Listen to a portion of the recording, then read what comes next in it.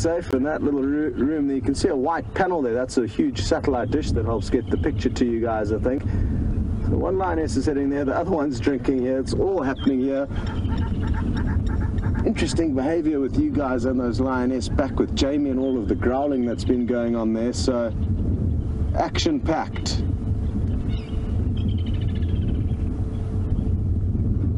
Even this lioness chasing these hardy-dar ibis. The Cape Buffalo, I'm not too sure what to do now. They're kind of standing around wondering what their next move should be.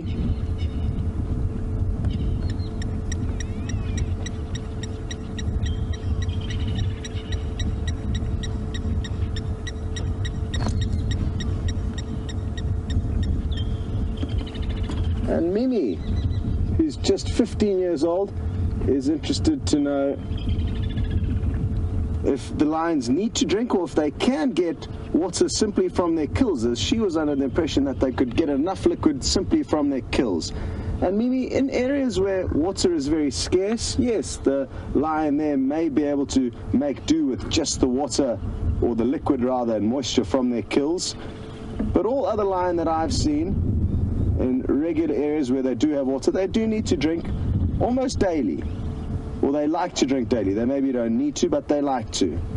So only very specialized lions in desert areas will be able to go for days without water and only rely on their food. But it's more common that lions actually do like drinking. There goes the buffalo. This is awesome. There goes the hardy-dar ibis. The ripple effect of the buffalo chasing the lion chasing the hardy-dar.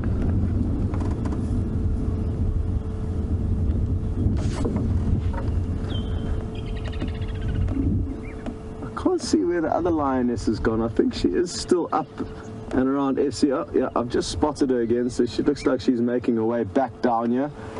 But the buffalo haven't given up yet. And even though I thought they would have, look at the oxpecker, little bird sitting on the buffalo's back as it chases the lion away, as if nothing's happening, just there for the ride, there for moral support. The other one's got a whole bunch of oxpeckers spectating. And here goes the lioness.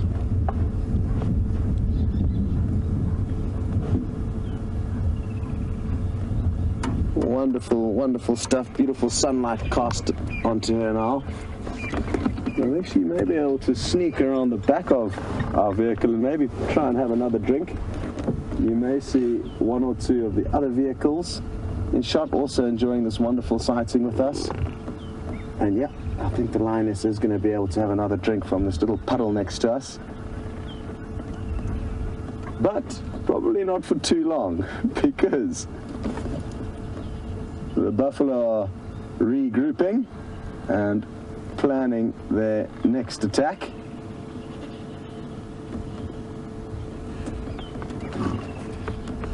And the lioness is not taking any chance. And then Andrew, maybe you can go back to the lioness who's coming back down into the clearing beyond these lions.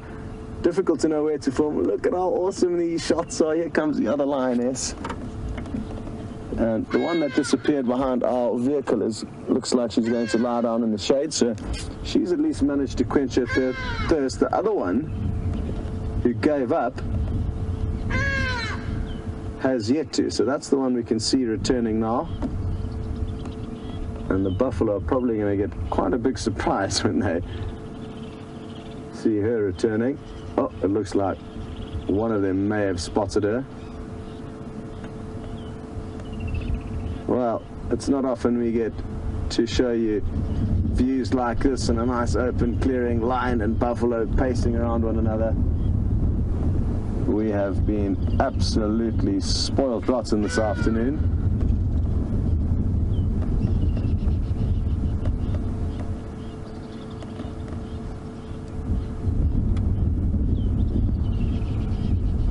I'm not sure if you can hear the squirrels chattering away frantically. Quite a way off, and it's quite windy, so you may not be picking up that audio, but the squirrels have been shouting non-stop since these lions arrived around the waterhole. And sadly, I think there's just too much ambient noise being picked up by the wind, or caused by the wind. Good. Well, we're gonna need to reposition and see what these lions are doing. I feel like they are going to probably be sleeping in the shade for the time being. So you guys are going to jump back onto Jamie's vehicle and see what's happening over there.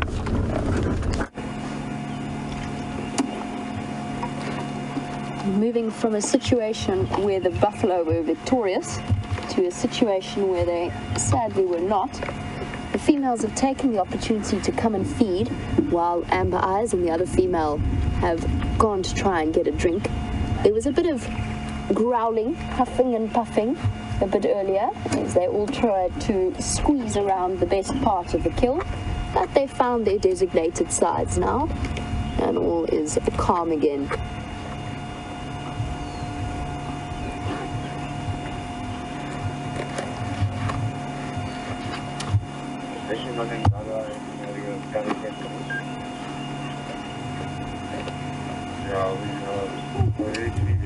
They've flipped the calf over completely now, but earlier we had a view of the trachea descending through the thoracic cavity, and Charlie, you were fascinated by that, and what you noted was how enormous it is, and you were wondering if that's because of the large buffalo lung capacity. And yes, essentially that is. I mean, they are big animals. Even at the sub-adult size, it would have been a couple of 100 kilograms. So to have plenty of oxygen, or the capacity to bring oxygen into the large lungs, is an essential aspect of being able to keep the buffalo going when they need to run away from a hunt like the one that happened this morning. Now, interestingly, buffalo are one of the animals that suffer the most from tuberculosis, or are most common carriers of tuberculosis, but because of their large resilient lungs and their large body size, as well as the fact that it's a naturally occurring disease, we actually find that whilst most of them carry it, very few of them are seriously affected by it until they reach the older ages and they start to weaken, and their immune system starts to weaken. But tracheas are always fascinating things, reinforced by cartilage rings all the way through, not collapsible like the esophagus that will have been pulled out at some point at the start of this kill. And of course the stomach contents avoided completely, but the lungs, with their pleural membranes and all of that blood supply around them to allow for the gaseous exchange, they are incredibly nutrient rich. And at the start of the kill, it would have been absolute chaos watching them trying to fight their way for the lungs or the livers, or not the livers, they only have one liver, sorry, liver or kidneys, all of the most nutritious parts of the carcass. They bunch around. Scott is still with his lions and they're on the move.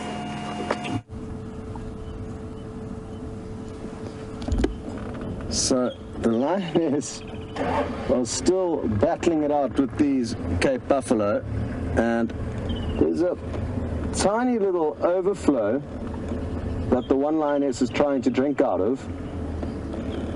It's probably not the tastiest of what's in, very muddy, I'm guessing, but better than nothing, and that's all they can get while these buffalo keep them at bay from the water's edge.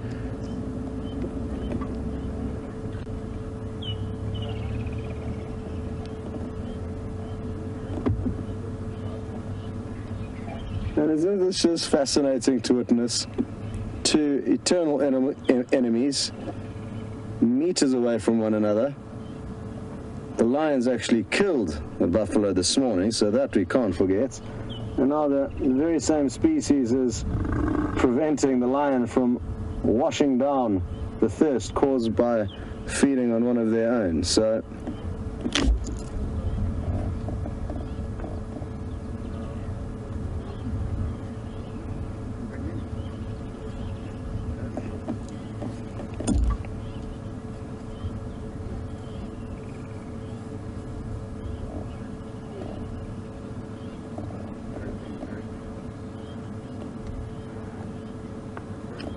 hello, Anne, in Texas.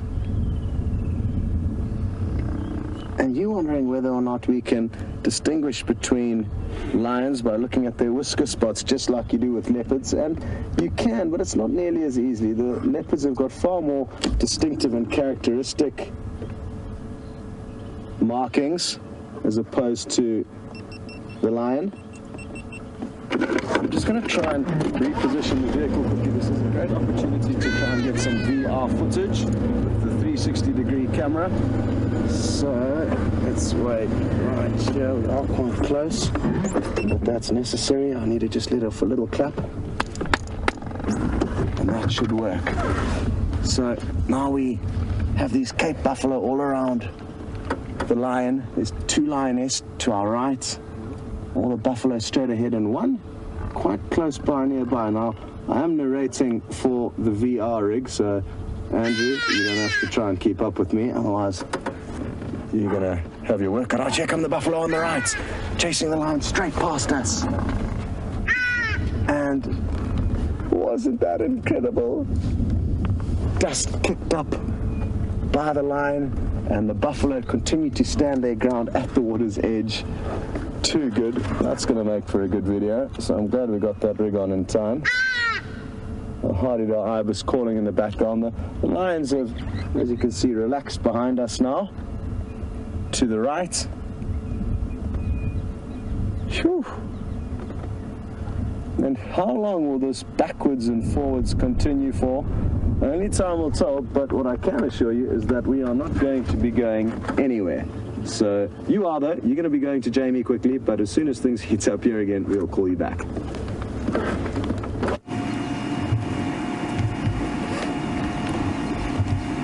What incredible dynamics we have had the opportunity to witness in this or on this sunset safari. Our lions still making sure they get the most out of the, looks like they're targeting the pelvis and then the leg joints.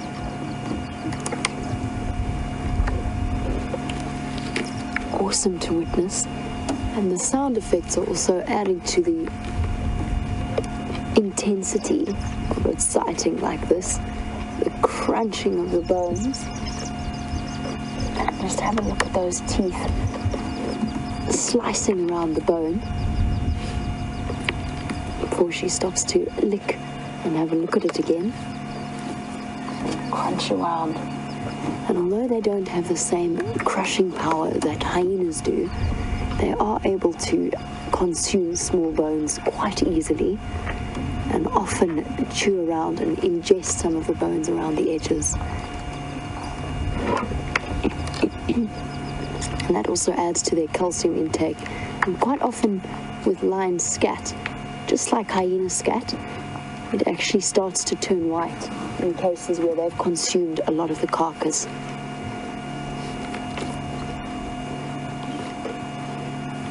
Unfortunately, or fortunately, depending on your perspective, a small buffalo like this is not going to keep them very full for very long. So a large dugger boy could keep them well fed for 4 days, as they consume as much as possible. Keith, you were wondering how much of the kill they will consume before they abandon it. And they will consume as much as they can. They're not quite as efficient as hyenas at getting the most out of the kill, but they will pretty much finish all of the meat that they can get to, or all of the muscles. They'll leave the skin and the bones for the scavenging vultures and hyenas. And Keith, it's just a matter of the circumstances, because if the clan unites this tonight and descends in large numbers, we know that there's at least 10 or 15 adult hyenas in this area, and there could well be more for all we know. We only really get to see the individuals around the den sites. If they call to each other and unify, it could be that the lions are kicked off this buffalo kill before they've finished every part of it. I think what we can guarantee is that by tomorrow morning, these lions will be on the move again.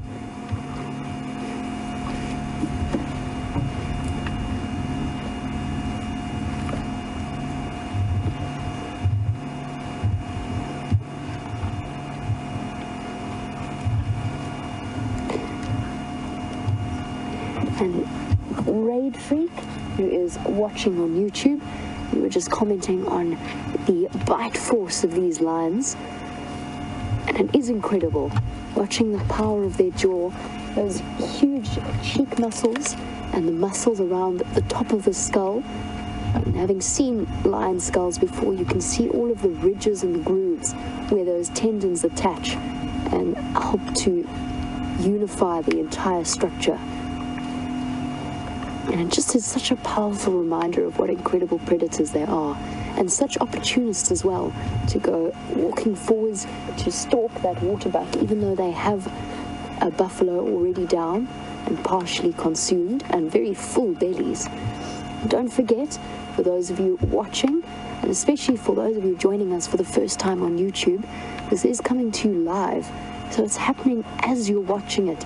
We're getting your questions through as you ask them, and we are responding them to teach you more about what it is that you're seeing. And the joy, of course, about the fact that it is live is that we never know, and you never know, what's going to happen next.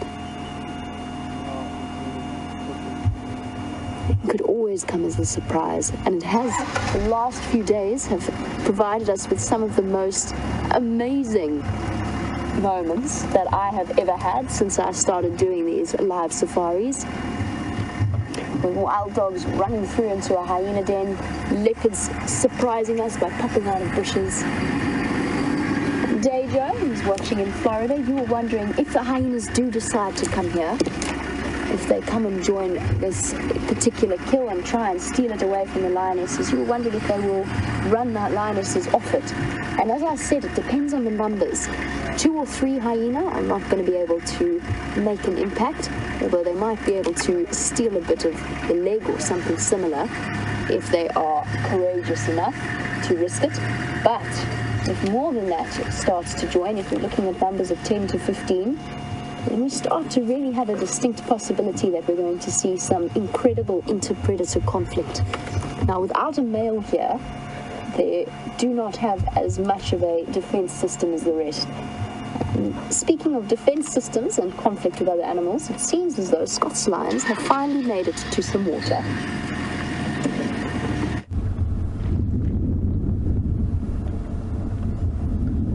Wow, the one lioness on the left of the screen here is quenching her thirst, and the buffalo appear that they have now come to terms with the fact that these thirsty lions are going to keep persisting until they get lucky. And I can't tell if this is the one that didn't get a drink earlier on. I'm guessing it is, because she's trying that much harder.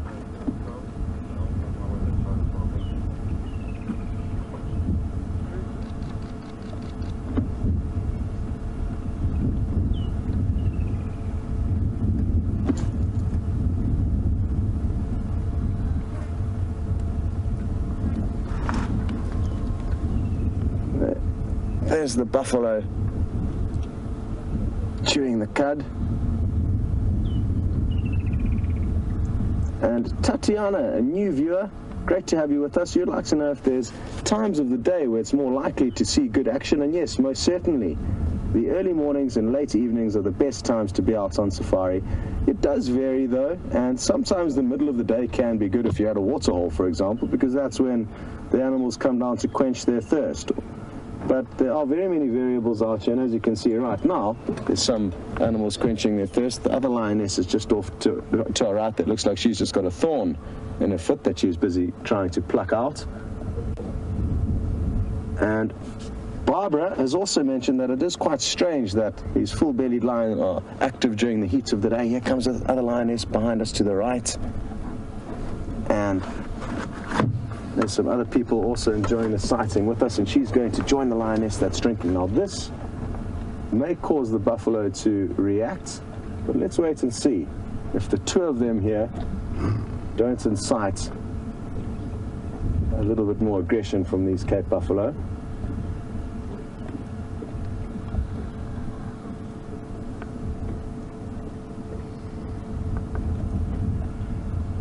Thanks for sending through your questions, Tatiana and Barbara, your observation that it is interesting that these lions have been so active on this hot day. But I guess that's directly linked to the heat, causing them to be that much more thirsty and that much more willing to move and try and quench their thirst.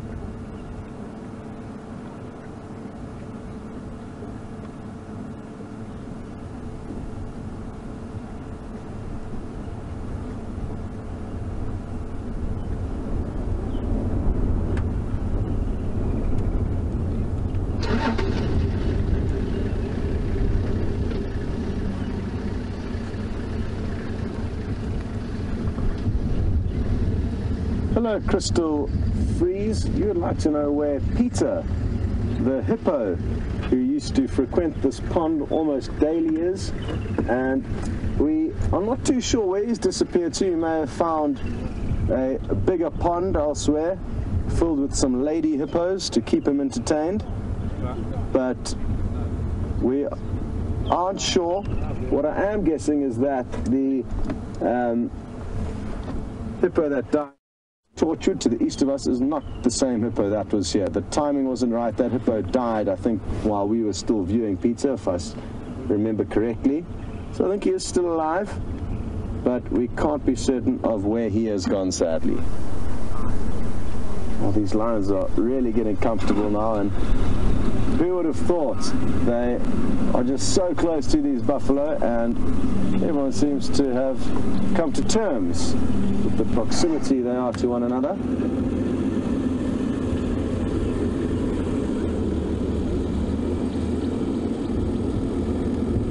Nice of you guys to get a slightly different view from the Djuma Waterhole cam, and now Andrew's going to show you exactly where it is in relation to us.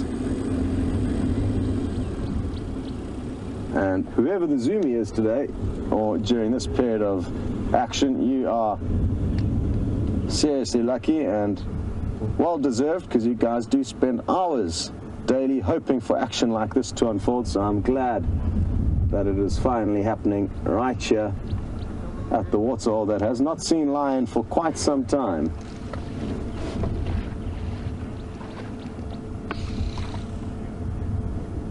Hard to believe that another buffalo is getting comfortable enough to actually consider having one last wallow in the cool mud. And the lioness, you can understand by the amount of time that they've been drinking for now, seriously needed this little thirst quencher.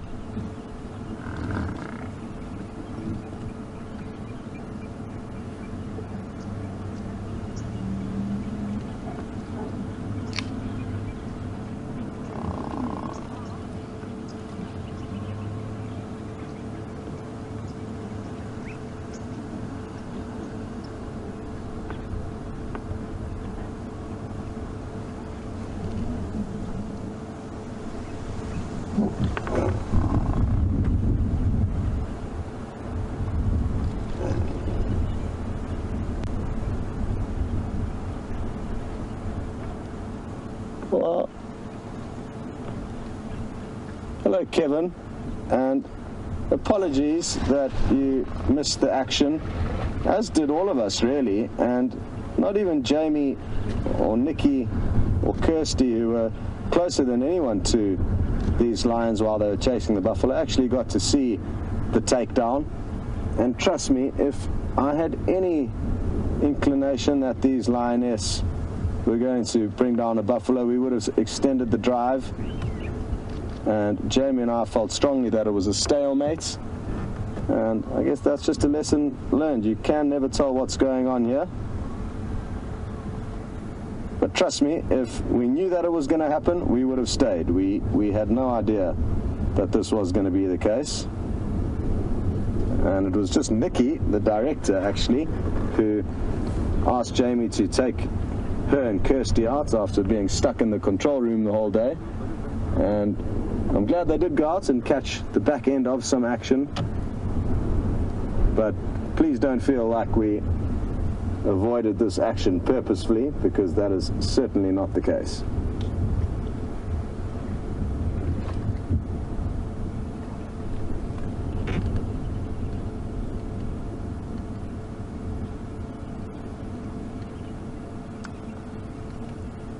Hello to Chantal, who would now like to know my thoughts of what would happen if Peter the hippo was here. There go the lion now, finally. Straight past Jors and his guests, so I'm glad they're getting some good views. Sadly, our vehicle's probably in the way of Jors's pictures. But that was great. What would happen if the hippo was in the waterhole? I think it would probably chase the lions off a little bit more venomously than these buffalo have relaxed to the degree that they have now. So I think, yes, the hippo would have been less tolerant of the lions. But again, my predictions are often wrong, as they were this morning, predicting that the lions were going to do nothing. And that's why a lot of these hypothetical questions that everybody wants to know the answers to, understandably, but nobody does know the answer to them because each situation will vary. And you can put 100 of the same different scenarios together with lion versus buffalo, and you're going to get different results each and every time. Sometimes the lion will win, sometimes the buffalo will win, and you know, it varies greatly. So even the same species versus the same species will result in different results. So I'm just going to stop here. These two lionesses are heading straight back towards the kill now, and it'll be interesting to see if they don't have a tag team with the other three that haven't been able to come for a drink, because it would be very useful for some of the lions to remain at the kill to keep those vultures at bay, as well as to keep any scavenging hyena away.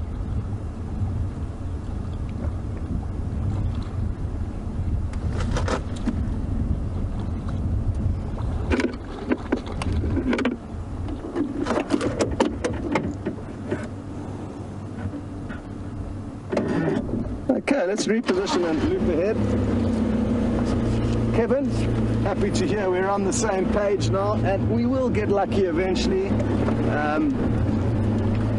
Like I said, we spend so much time, so much more time than you actually, with sleeping lions and sleeping leopards. You often get taken across to the other vehicle while we sit there scratching our heads.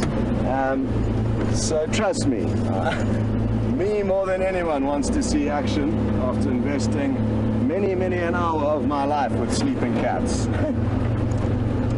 Good, well, we're going to try and get you some more good views of these two, but while we do, we're going to send you back to Jamie. Okay, thanks. You get a chance when I'm up in here with you tomorrow.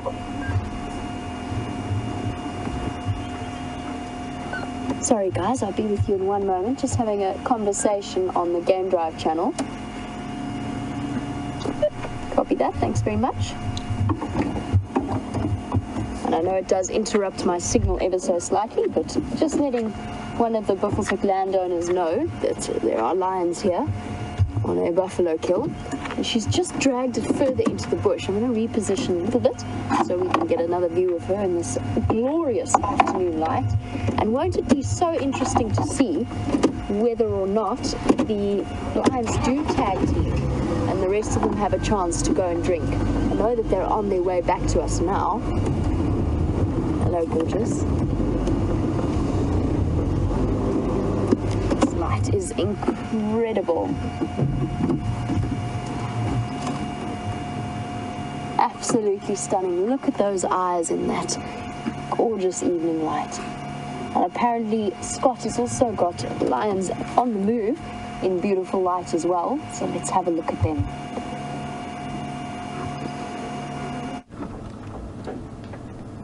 So we're just waiting patiently for these ladies to get into a spot where we can loop ahead of them, but still enjoying these wonderful views following after them.